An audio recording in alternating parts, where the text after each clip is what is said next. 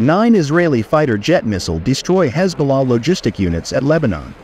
Fighter jets struck what Israel's military described as a significant Hezbollah compound deep in Lebanon overnight Monday to Tuesday after Hezbollah downed an Israeli drone. The Israel Defense Forces said airstrikes targeted a site in the Baalbek region belonging to Hezbollah's Unit 4400.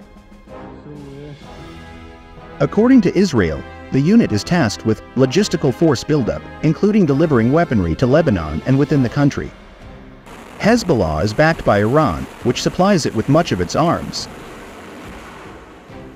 3 Hezbollah members were killed by 9 Israeli missile strikes that targeted a convoy of tankers and a building in a village in Hermel district on the border with Syria, the Hezbollah source told AFP, adding that 3 people were also wounded.